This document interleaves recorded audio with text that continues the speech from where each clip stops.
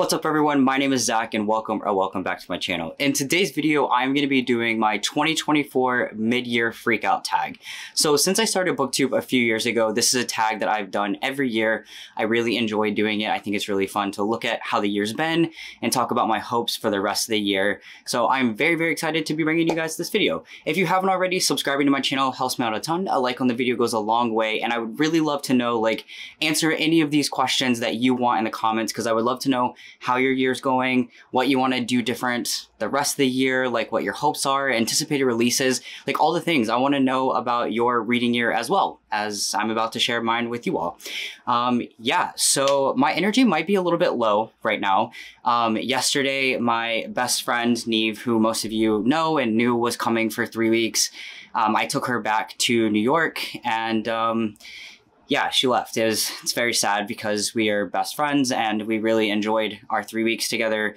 And I drove from Virginia to New York and back yesterday without stopping. I mean, I stopped a few times to go to the bathroom, but otherwise I just drove straight. So I drove a lot yesterday, so I'm very tired, but I really wanted to film a video because it's been a few weeks since I've done that. And I really wanted to tell you guys about my mid-year freakout tag. And then also I kind of wanted to dedicate this video to Neve because she's such a wonderful human and such a big part of my life, and yeah, I really miss her and we had such a wonderful time.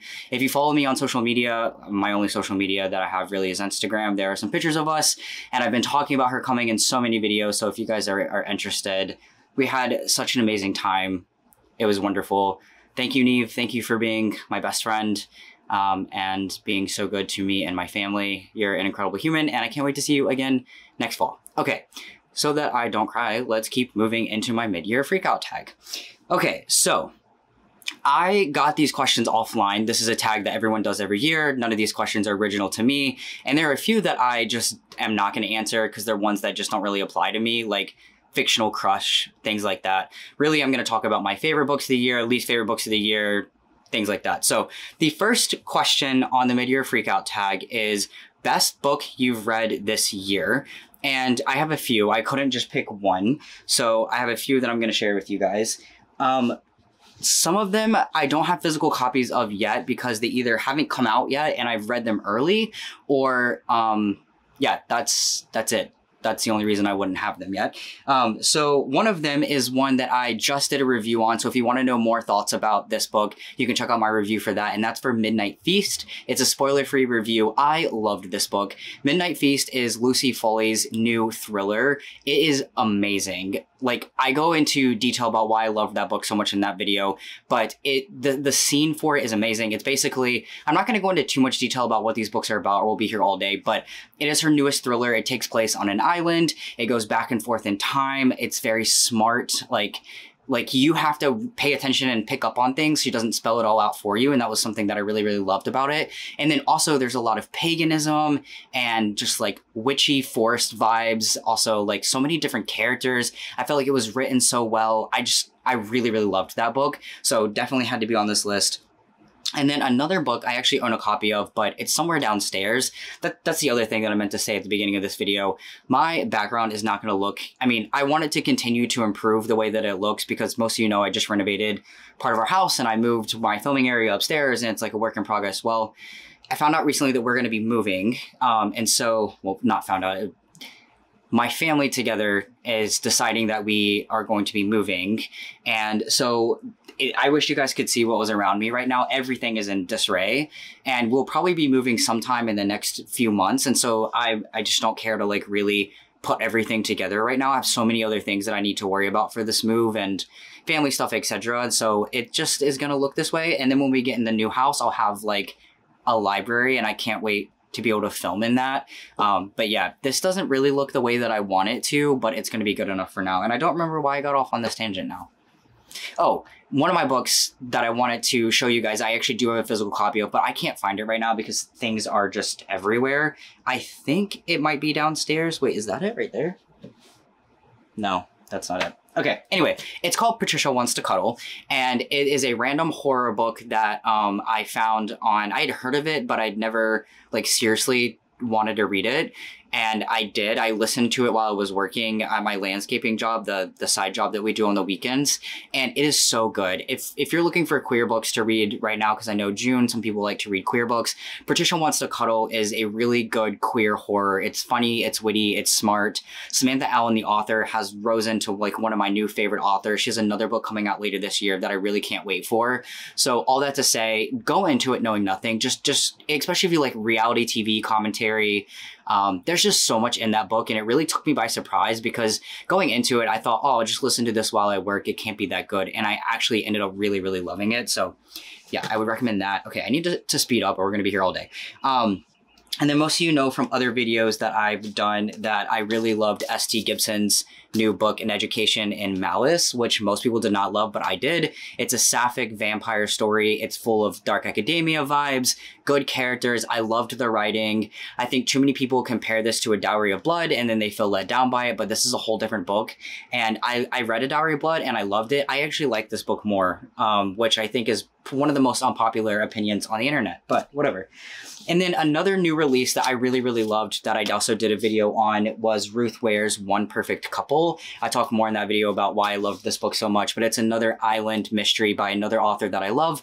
Lucy Foley, Ruth Ware both put out like island stories this year, and island stories, the and then there were none trope, etc. is not one that I ever get tired of. And I know a lot of people are talking about how they're tired of that trope in thrillers, but for some reason it just really does it for me. And both Ruth Ware and Lucy Foley knocked it out of the park, in my opinion. So yeah, those are my favorite books of the year so far. I'm doing this new thing where I mark books as like new favorites so that at the end of the year I can look back and see all of my favorite books and things like that. So I can't wait for the end of the year when I like break all these down for you guys and like try to figure out what my like top favorites are. It's going to be so hard. It's going to be so hard. But yeah, so those are some books that I've loved so far this year. The next question is best sequel you've read this year. And I have two because I can't pick one book for any of these freaking questions. But I actually loved the sequel to Everyone in My Family Has Killed Someone, which is Everyone on This Train is a Suspect. I actually thought it was better than the first one. This book is basically a love letter to the golden age of crime. I'm a big Agatha Christie fan, so I really, really loved this book. If you liked Everyone in My Family Has Killed Someone, I think that you will enjoy this. On that note, if you didn't like Everyone in My Family Has Killed Someone, please give this a try because I think some of the things that maybe got muddled or felt too much in the first book are really smoothed out in this one, and it's shorter. It's a really fun time, and I really, really enjoyed it. And then also, The Man Who Died Twice, the second book in the Thursday Murder Club series. I actually did not love the first book in the Thursday Murder Club series, but I loved this one. I thought it was really, really good. And then the one after this, I did not like very much. The series is very hit or miss for me. I've yet to read the last one, but first one was okay. This one I loved. And then the third one I didn't like at all really, but I really, really loved this. I would totally reread this. So yeah, those are my favorite sequels that I read so far this year. And then the next question is new release that you haven't read but you want to. So I have so many new releases right now at my disposal, and I'm so grateful for that. I have so many videos planned because I've really shaped my channel into being like new release reviews. I'm gonna do other one-off videos like this one and TBRs and some reading vlogs and what the bleep did I read, but I really, really have a passion for reviewing new releases, getting those opinions out to you guys early. Like I really, really love doing that. So I have so many, and I cannot do this question justice, but one that I bought recently was The Wren in the Library. So this is not one that I had early access to. It's just, I had this on my list to buy since December of 2023. So I have been really looking forward to this book, and it's absolutely beautiful. This is just the regular like Barnes & Noble edition book. Like this book is stunning. I think when I get to my new library, I will probably display it like this because look at that. Like that is just absolutely beautiful. Really all I know about this book is that when I read the synopsis of it, it reminded me of Strange the Dreamer, and I love that book. And so basically this book gives me Strange the Dreamer vibes. And there's a little quote on here that says, "Can you love the dark when you know what it hides?" I think it's a romantasy, which honestly, I'm not gonna lie, is kind of growing on me these days. I know some of you just really cringed, but it's true. Some romantasy, when done really well, is really growing on me these days. So that is one of many. And then with that question too, it says most anticipated second half the year releases. I have so many, like I need to do a whole video on that because I have so many books. Like thinking about it is a little bit overwhelming because there are so many that I want to read and review for you guys. I have so many planned out in my Notion. I'm just so excited for the rest of 2024 and all the books coming out. I know that that's not the answer that this question is asking, but I want you guys to know that I have so many books that are coming out that I'm excited to review for you guys, and I'm dedicated to doing that. And I hope that you find the benefits and getting early opinions and getting to know me and my opinions hopefully helps you decide if you want to read the book or not, regardless of if I liked it or not.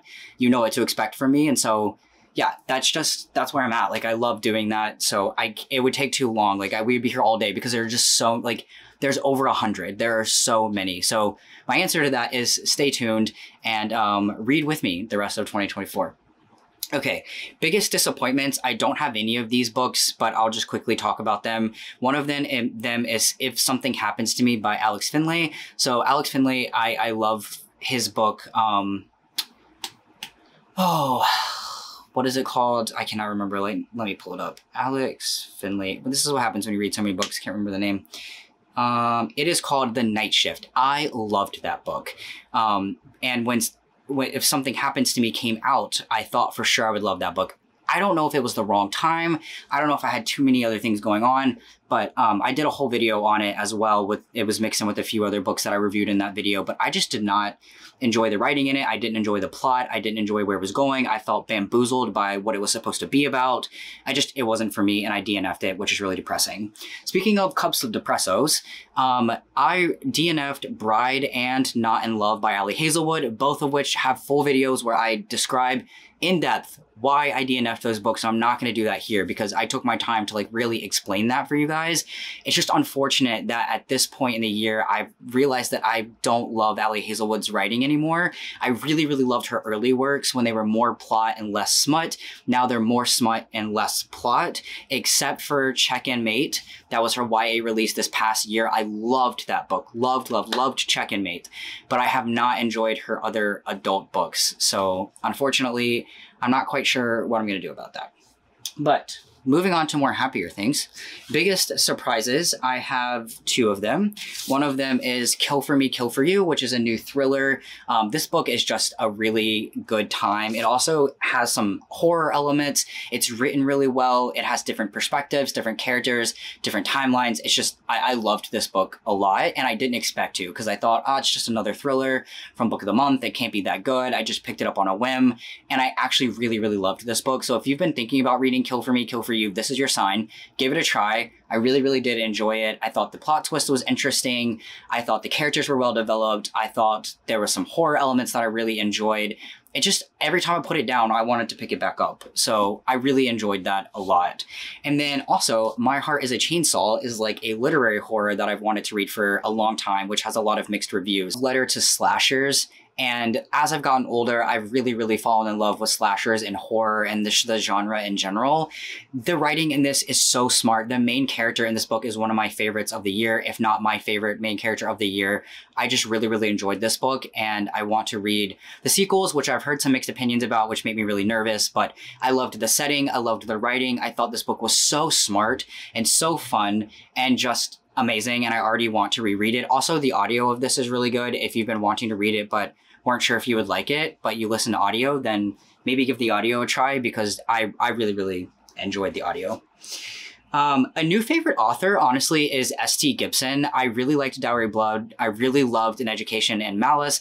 And then also, I went to one of her virtual author events, and she's just so sweet and so kind. She does a lot for the queer community, and like, as a trans person, I really appreciate her trans representation, which can be really hard to find.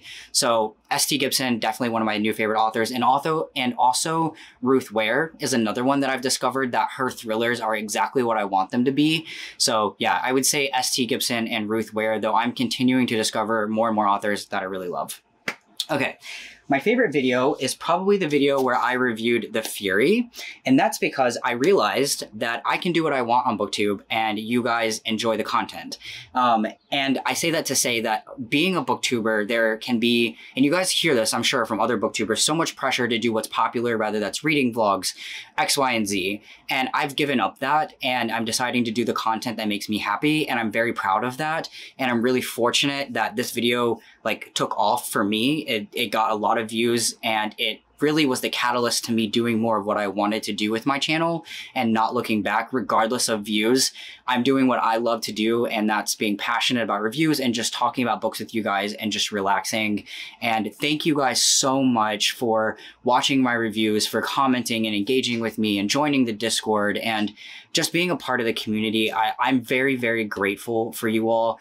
Thank you so much. And this video was the catalyst to that. So that has to be my favorite.